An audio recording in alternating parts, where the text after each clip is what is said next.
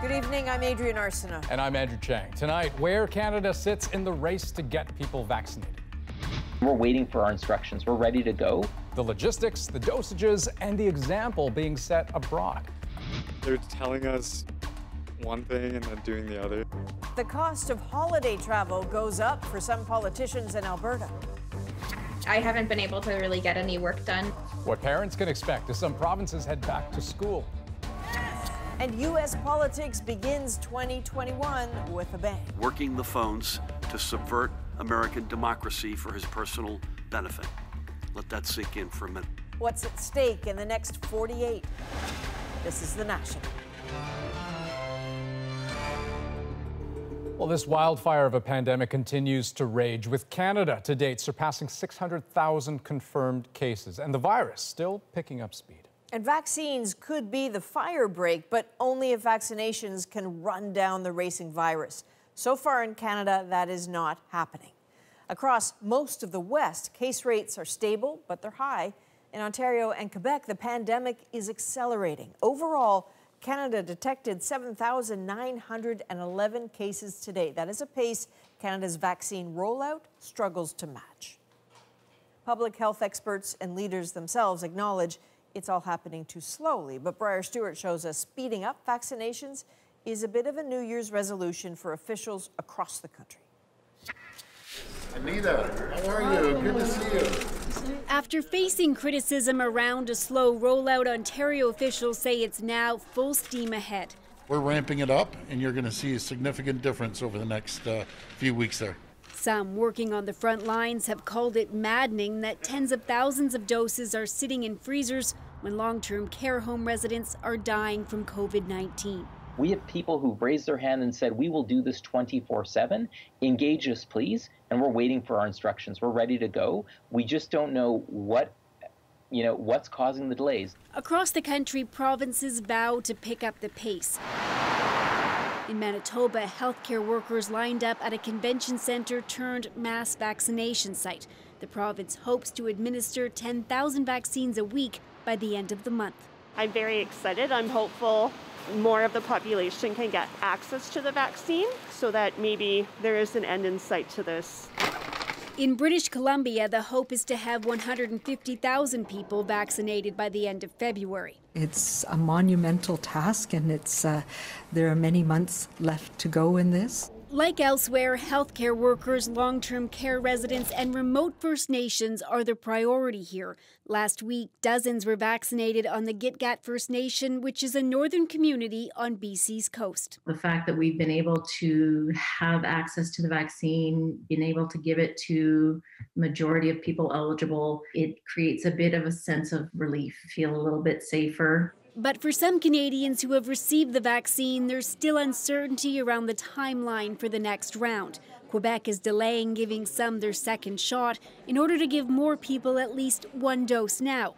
It's disappointing for some families. I was so hopeful and so excited about being able to hug my dad. And now that there's a delay in the delivery of the vaccine, I can't say that. So, Briar, do any of these plans to ramp up involve expanding vaccinations beyond those priority groups? Well, Adrian, the provinces are really still trying to nail down just when and how the vaccine will be available to the general public. And in BC, Dr. Bonnie Henry says that's because they're still waiting to hear exactly how many doses they'll receive this spring. She added that if Ottawa approves more vaccines, like the AstraZeneca one, it would help with the rollout and with the federal government's target of having all Canadians give access to the vaccine by September. All right, Briar, thanks very much. Briar Stewart in Vancouver. So we know supply is the dominant issue here with this vaccine, but as Christine Burak shows us, delaying a person's second dose is just one of several ideas governments are weighing to stretch a limited, precious resource.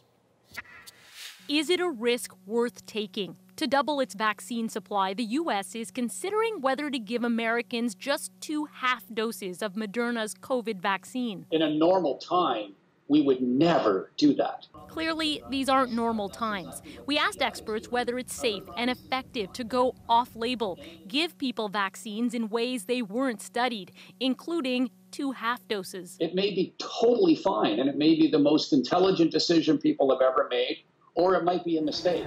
But he adds it's not clear whether 2 half doses would protect people as long as 2 full doses. Another scenario Canadians might face, getting 2 different vaccines. The Public Health Agency of Canada left the door open to the interchangeability of mRNA vaccines like Moderna and Pfizer in case of limited supply or unavailability. But does it make sense to mix and match similar vaccines? We don't normally mix vaccines because you just don't have the data. But it's not that hard to get the data. She adds studies are ongoing. Right now, there's enough supply to offer high-risk groups 2 doses of the same vaccine. But while Ontario is giving healthcare workers their second doses, the message in Quebec and several provinces is that their second dose could be delayed by several months. Some experts say, based on the data they've seen, that may be okay. But we also need to be open to the way that they were studied is not necessarily the best way to use them in the middle of a pandemic. It's not wrong to kick the tires of any strategy. You should be kicking the tires. It's just when you go that off-label, all bets are off. Some say, given the number of lives at stake, some risks are worth taking. Christine Burak, CBC News, Toronto. Conservative Senator Don Plett is the latest to come under fire after vacationing abroad during the holidays. The pandemic has forced us to change some of those traditions, since we cannot travel and gather as we normally would.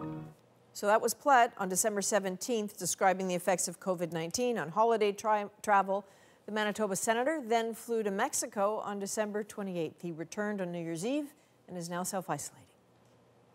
But it's really elected politicians who've been stirring public anger as word has spread about their holiday travel. Some have been demoted, but never so many as today in Alberta. Aaron Collins shows us what pushed the Premier to get tough. In a Twitter video this summer, Jason Kenney encouraged Albertans to vacation at home. So please embrace 2020 as the year of the Alberta staycation. The Premier joined in the video by his then tourism minister. While travel outside the province is not recommended at this time. But Tanya Furr and at least 5 other Conservative MLAs ignored that advice, vacationing outside Canada over Christmas, trips Jason Kenney defended when news of them broke. Don't think it's reasonable for me as a leader to sanction people who very carefully followed the public health orders and the legal requirements. Included in the list of jet-setting MLAs, the Minister of Municipal Affairs. She was in Hawaii. Other MLAs traveled to Arizona and Mexico. All of that as the government asked Albertans to stay home over the holidays. They're telling us one thing and then doing the other, which I think is definitely unfair for us. It's embarrassing to watch. I didn't see my family at Christmas, and politicians are on vacation. Today, Jason Kenney responded to that public outrage on Facebook, accepting the resignation of one minister and demoting the 5 other traveling MLAs. Too little, too late for the opposition. I've never seen such widespread and intense public anger in Alberta in my life. Adding to that anger, Jason Kenney's chief of staff flew to England for the holidays. He has also resigned, and Kenney says he was unaware of any of the foreign travel, something this former deputy premier finds hard to believe. For a premier not to know where his chief of staff is and where he's holidaying and whom he's meeting with even on the holidays is just impossible to believe. Back in July, when that staycation video was posted, just 33 Albertans were in hospital due to COVID-19. Today, that number is over 900. Aaron Collins, CBC News, Calgary. Some others paid a price today for holiday trips. Joe Hargrave stepped down from the Saskatchewan cabinet for going to California right before Christmas to finalize a house sale. And Conservative MP David Sweet resigned as chair of the Ethics Committee for a trip to the U.S. and said he won't seek re-election. Last week, 2 Liberal MPs were demoted, also an NDP member, and Ontario's finance minister resigned from that post. Now, one consequence of international travel showed up in Ontario today. 3 more confirmed cases, bringing the total to 6 of the coronavirus variant the UK has struggled with. All 3 of the new cases have traveled or have had close contact with someone who traveled outside of the country. Ontario's new daily case count is once again over 3,200. Clearly, the biggest issue isn't travel, but rather community spread. And the province is approaching a new milestone, with the 7-day average of new cases edging towards 3,000. Now, it all does raise the question where precisely the spread is happening, particularly in a lockdown. And today, Toronto said it will start releasing information on outbreaks in the workplace. Aaron Saltzman has that. In the midst of a lockdown, Toronto still reported nearly 1,000 new cases of COVID-19 today. Now the city is taking a closer look at where people are still working. It does continue to be a source of transmission for COVID-19. After healthcare settings, community and workplaces are the second largest source of COVID-19 outbreaks in Toronto. But there's almost no information about which workplaces may be large sources of transmission, either because it's not known or not made public. So the city says it will gather and publish that data itself. Toronto will break down workplaces into 11 specific categories, including food processing, warehousing, shipping and distribution, and manufacturing. Businesses will also have to disclose when they have 2 or more COVID cases, and if they meet certain criteria, those specific workplaces will be publicly named. I think that is excellent public health leadership. This epidemiologist says industrial settings can be high risk, and workplaces need to be tracked more closely. Anytime a public health unit goes off on its own to issue orders, to set policy, it's doing it to fill a vacuum. The province should be absolutely right on top of that. It should have been from the beginning. Others also say there's only so much the city can do. Unfortunately, their whole strategy is dependent on employers coming forward to report themselves, basically. The province, she says, needs to step up workplace inspections and provide paid sick leave for the minimum wage, often part-time temporary workers still on the job and less likely to take time off should they get COVID-19. That is who Toronto says it's trying to help. Those essential frontline workers who have often been at the greatest risk. And until they're protected, he says, COVID will keep spreading. Aaron Saltzman, CBC News, Toronto. Schools are another concern as cases climb. Today, Alberta, Manitoba, Quebec, and Ontario switched their in-class students to online learning for at least a week. As Deanna Sumnak-Johnson tells us, for many families, holiday rest just turned into sudden school stress. Mommy's going to help you with your work, okay? Helping her 7- and 9-year-old kids with online learning is tough, even for this university professor. I think having a full day of sitting in front of a computer was a lot more challenging than I was expecting. It was a pretty rough start. Alberta and Ontario are 2 of the provinces that temporarily moved classes online after the holidays. For parents whose kids normally attend school in person, a day of adjustment.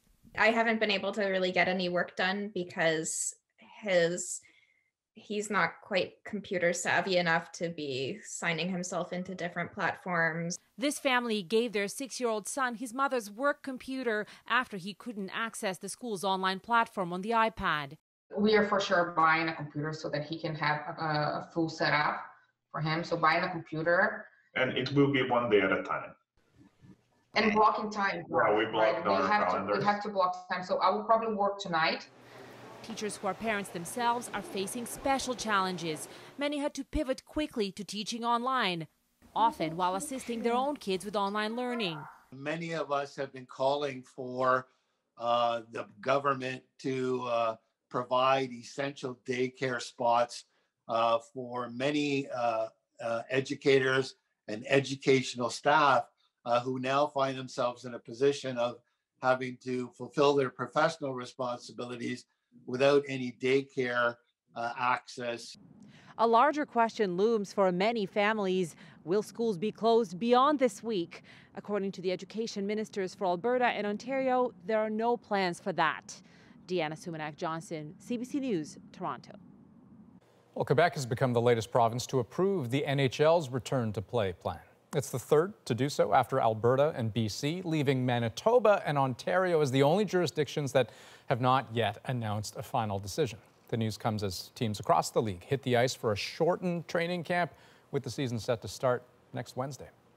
And Devin Levi posts a 27-save shutout, his third of the tournament.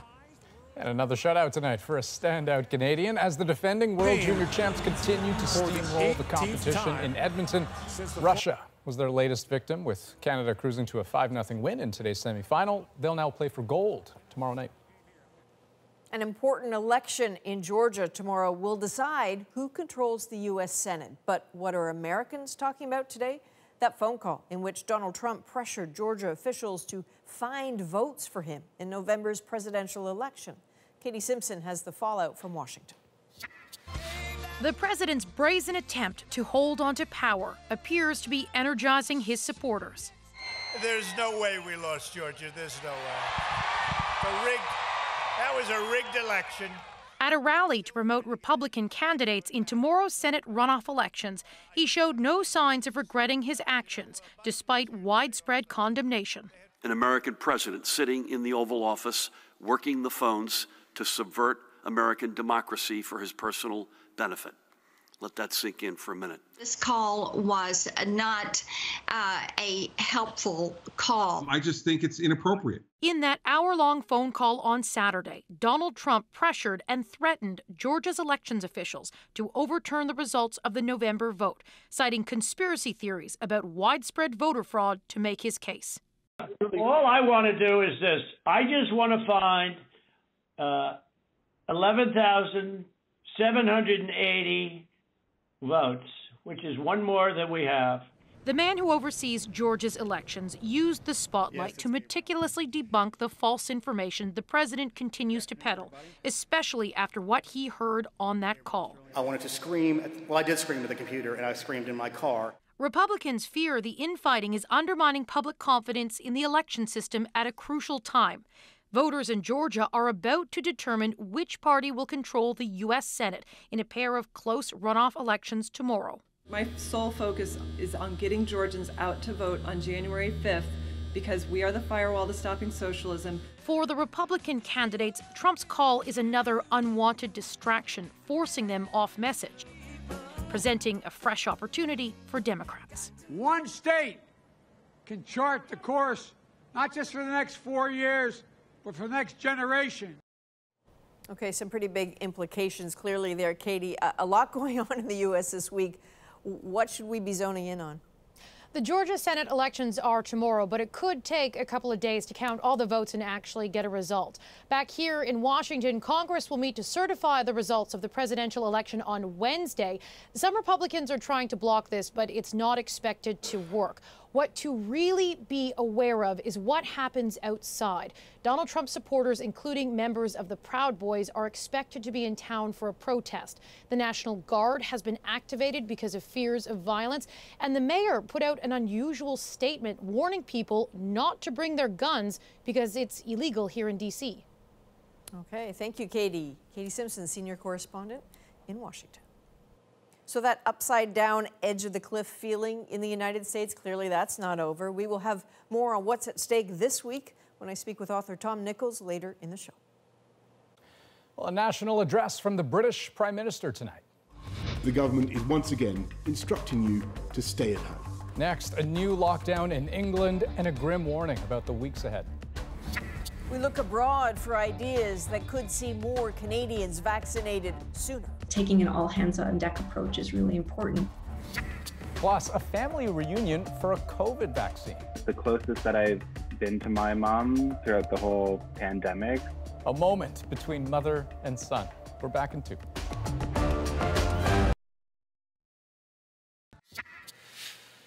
Well, the variant of the coronavirus originating in the UK, thought to be more contagious, sparked tough new measures there today. The Prime Minister, Boris Johnson, has ordered England into lockdown until the middle of next month.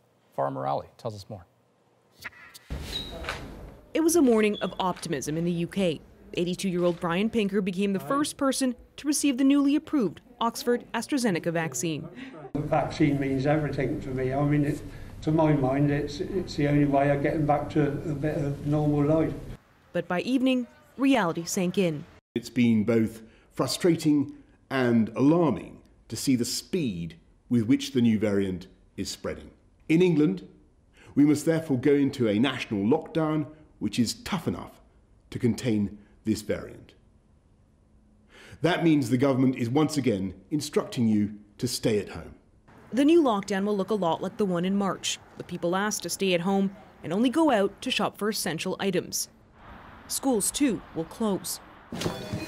It comes after the UK recorded more than 50,000 new COVID cases for the 7th day in a row. That's putting intense pressure on hospitals. Staff here at London's St. George's Hospital have had to double their capacity to supply oxygen. Quite a lot of those people haven't been older people. They haven't been people with lots of medical problems. They have been young and fit people who have been themselves shocked at how unwell they've gotten. England isn't alone. With infections rising in Scotland, it too goes into lockdown tomorrow. Our fundamental advice for everyone is to stay at home.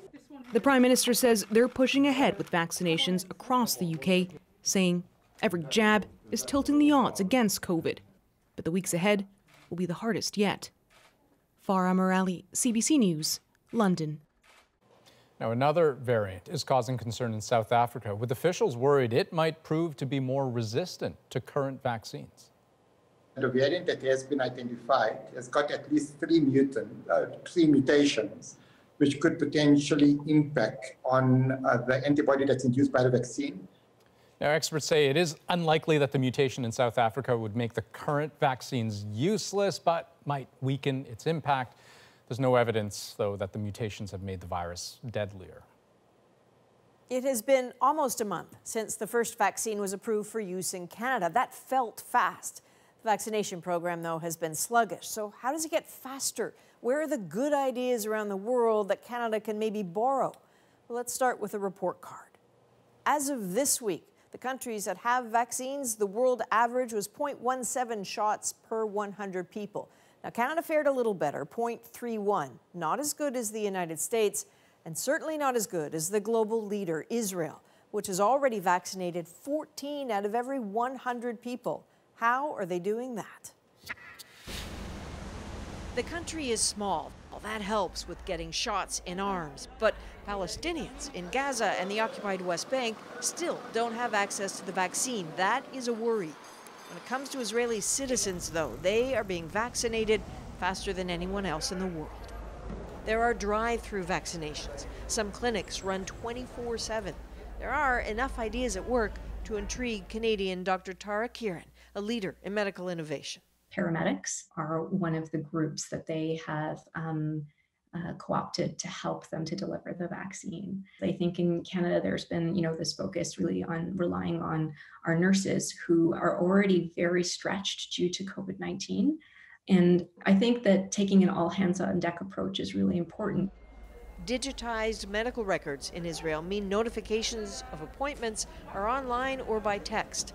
Canada is not ready for that. When I went to get a flu vaccine at the pharmacy, I actually have no idea how my family doctor found out, or if she ever found out that I did. What happens in this country? Unfortunately, much of healthcare still runs on faxes. It is still done via fax, believe it or not. The Israeli government approach is strong, but vaccine hesitancy is still stubborn, a phenomenon approached differently around the world. So in Spain, people can refuse vaccines, but a registry of refusals will be shared with the EU. The consequences of that aren't yet clear. L'Italia rinasce con un fiore. Italy's idea is to make a vaccination more like an event, planning beautiful pavilions for vaccine distribution, all marked with a primrose, the first flower of spring. I love that approach of connecting this idea of getting immunized to doing something good for yourself and the world, to rebirth, if you will, to spring. Physician Noah Ivers is with a Canadian coalition called 19-0, aiming to curate the best ideas to counter COVID and vaccine hesitancy. The research shows that two things can be most effective at addressing vaccine hesitancy. Number one is advice from a trusted religious organization or leader. And number 2 is advice from a trusted healthcare professional. I say thank you, I say a blessing to God. To see rabbis vaccinated and imams encouraging it helps. From Islamic law standpoint, it is absolutely fine and permissible to take medicine to prevent a disease. Persuasion matters, Ivor says, but broadly, this all has to be about speed. Maybe folks need a ride to the clinic. I think we can steal a lot from successful Get the Vote Out campaigns in that regard. We need to collate the lists of folks willing to work off hours, middle of the night. The plea from health workers is if Canada wants to do better, it needs to approach vaccinating people like a disaster deployment, because sadly, that's what it is. So you mentioned, Adrian, Israel is moving quickly. How quickly? Okay, so for some perspective, you heard British Columbia talk about maybe 150,000 by February. Right. Israel vaccinated 150,000 people last Thursday. So this is about a mindset, it's about infrastructure, it's about setting a huge target and then an urgent deadline. They've got pop-up vaccination centers, they're recruiting anyone who is available, and there really is, like, it's that thought process that they're really hoping countries like Canada start to absorb. Very interesting. Okay, next, as some kids head back to school, parents have questions. If elementary school teachers are considered essential workers, how come they have not been prioritized to receive the vaccine? So hey, we called in the doctors to answer that and much more right after the break.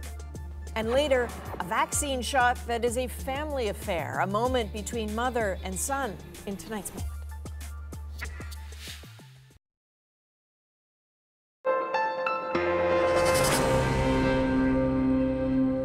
Welcome back. With the holidays now over, lots of kids have headed back to school, as we know, but the rules for going back, very different across the country, right? Students are physically back in school today in British Columbia, in New Brunswick, Newfoundland, Labrador, the Northwest Territories, Yukon, parts of Nunavut, while some kids in Alberta, Saskatchewan, Manitoba, and Ontario will be doing virtual learning for at least another week.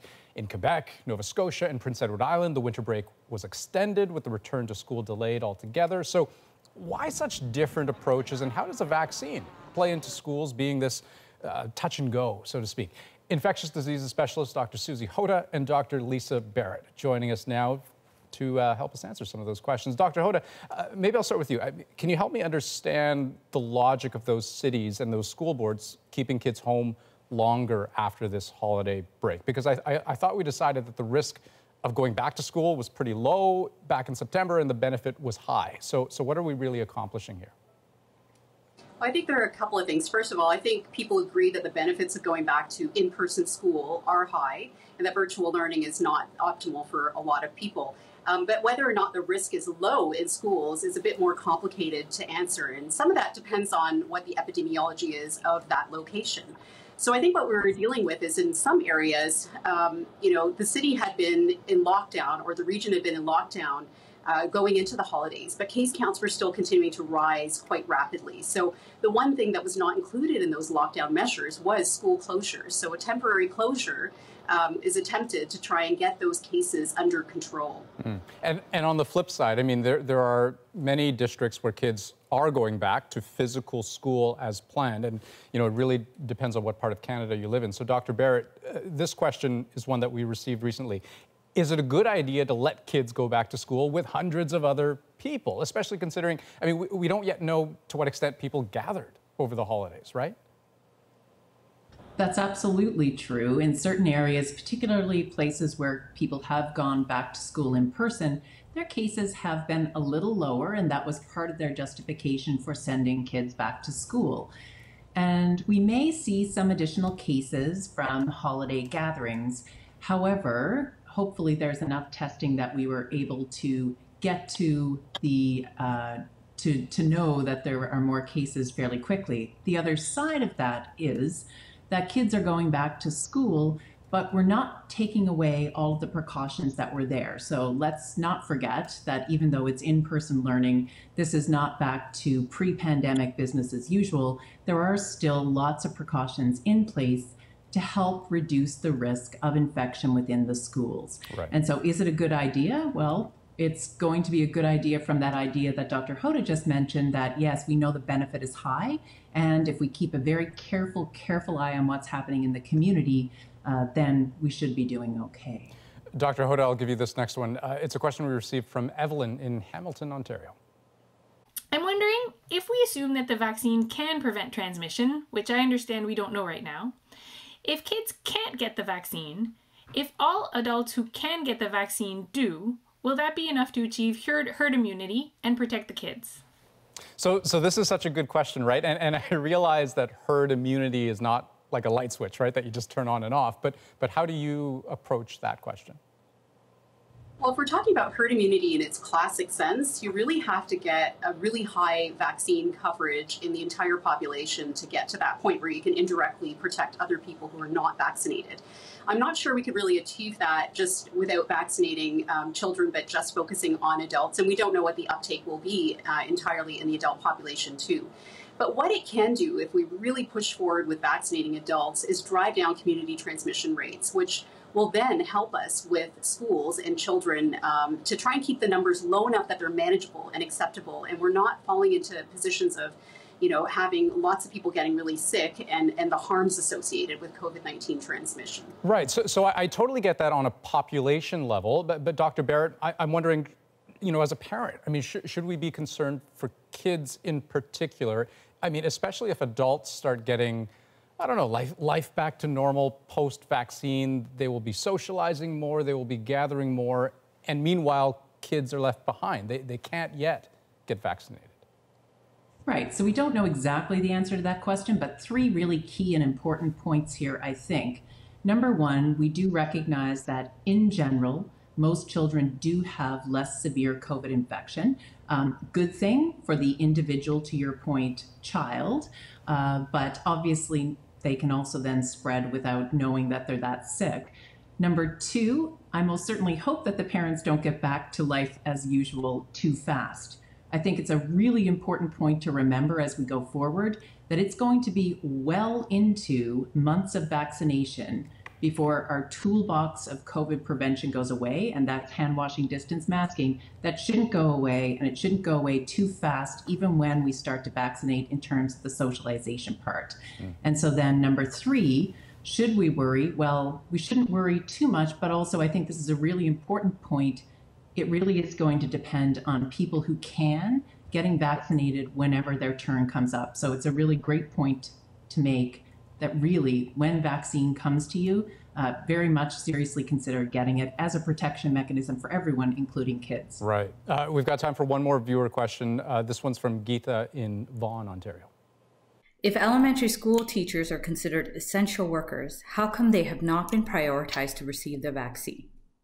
So government's making hard choices, but Dr. Hoda, are we making the right ones? Yeah, this is a really difficult one because I think that the education system is very important to all Canadians. When it comes down to what constitutes essential workers, it's really left up to the provinces and territories to decide this. But the federal government does have some guidelines around that, and a lot of it is very much focused on those that support our critical infrastructure. There are educators included in there, those that support virtual learning, but it's not completely inclusive of all teachers. So I'm hoping this is something that can be looked at because it is an important part of supporting our society and playing that critical social role to have teachers available. Yeah.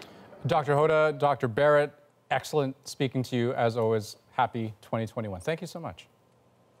Take care. Thanks. And we'll be right back with what could be a pivotal 48 hours south of the border.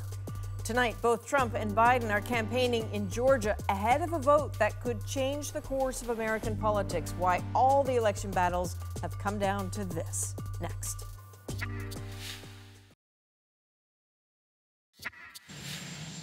Donald Trump is still trying to overturn the November election, and a lot of Republican lawmakers back him in that.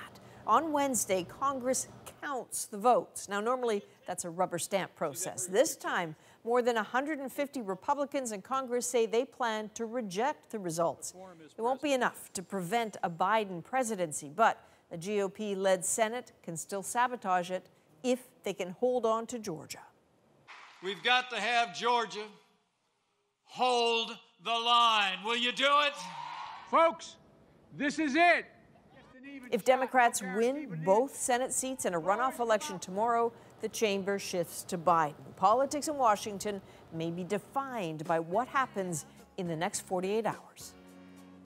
So obviously a big week in American politics. There's a lot riding on this. To help us understand it all, we have Tom Nichols here, a senior advisor at the Lincoln Project, and someone who's been called one of the leading voices of the anti-Trump right. So Tom, can you put some perspective on how much this week matters in the U.S.? It's for all the marbles when it comes to the future of the Biden administration, because the vote in Georgia, where 2 Senate seats are at stake, will decide who controls the U.S. Senate and therefore whether or not Mitch McConnell remains the Senate Majority Leader. And that means whether or not the new president can advance his legislative agenda, get his nominees through, get his appointees confirmed. So that is a really big event happening where control of the U.S. Senate hinges on all of this. And then, of course, the day after, there will be a vote, which normally would be a routine thing in the American system. But because the Republicans have decided to object to it, there will be a vote on accepting the outcome of the Electoral College tabulation for the presidency. And it won't change anything, but it will be an emotional and unpleasant day, I think, for most Americans. Okay, but I just want to stop you there. Mathematically, there aren't enough Republicans to stop this, but so if it's not going to change anything beyond the emotion of it, what does it actually matter?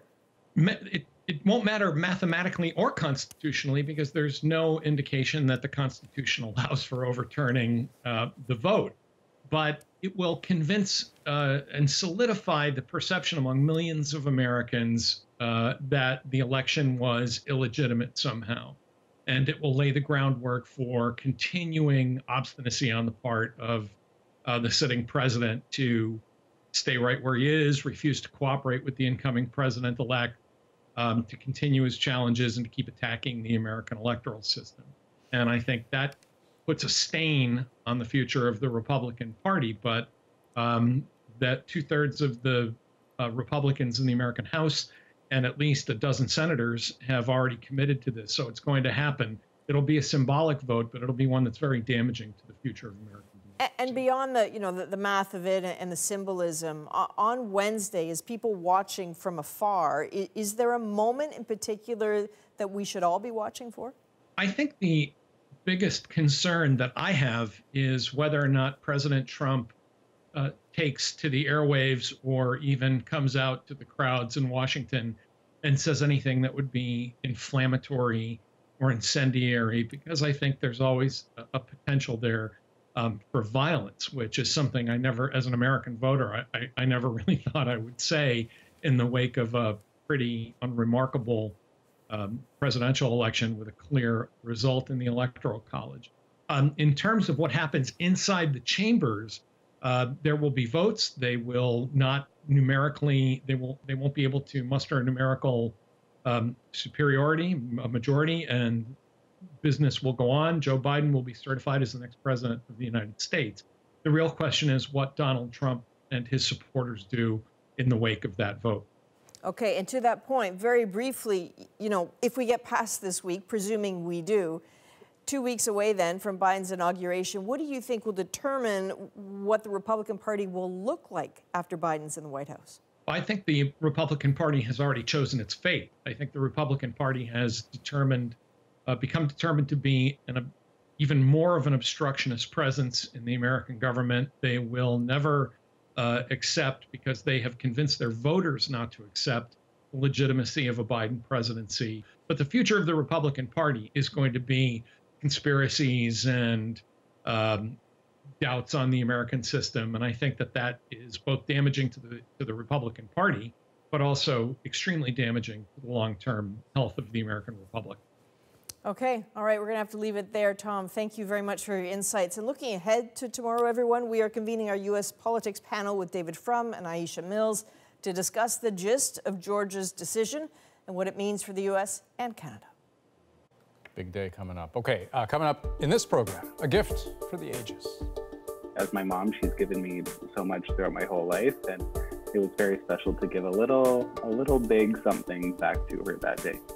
Yeah, son gives his mom a shot of immunity and a chance at a long-awaited reunion. That moment coming up.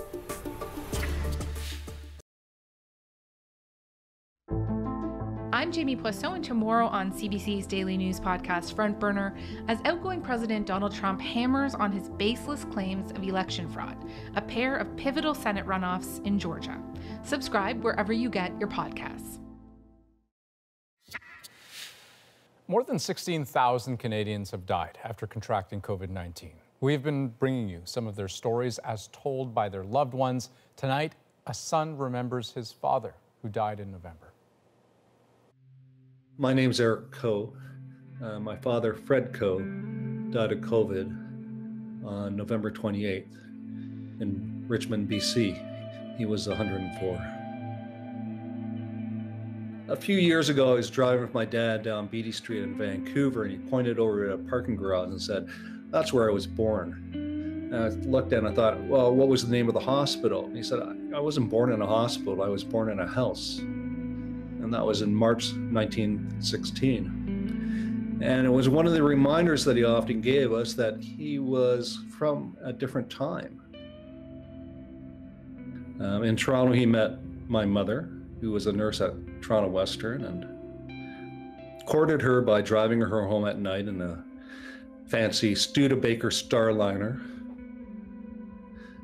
They got married in the 50s, and then he raised me and my two sisters, Allison and Kathy. Growing up, we didn't see my dad very much. He worked 6 days a week at the restaurant, the Villa. We'd see him every Sunday. We would go out for dim sum downtown with the extended family. He loved being with people. He had this knack for remembering names and faces and what people did. And he was always helpful. He was always there helping. Even at 100, he would be there in the kitchen, cleaning up, carving the turkey for Christmas time. To his grandsons, Noah and Caleb, he was Gong Gong, which is the Chinese name for grandfather on the mother's side. And for them, he was a storyteller. He told them about the family history. He told them where we came from. It's strange to say that he's 104 years old, and I didn't expect him to go. And to know that he was, even though it was by video, he could hear our voices, and I'm sure he knew that he was surrounded by love. Well, Fred is just one of the more than 16,000 in Canada who've now been lost to COVID-19, and we have been telling many of their stories through our interactive website. You can check it out at cbc.ca/remembered.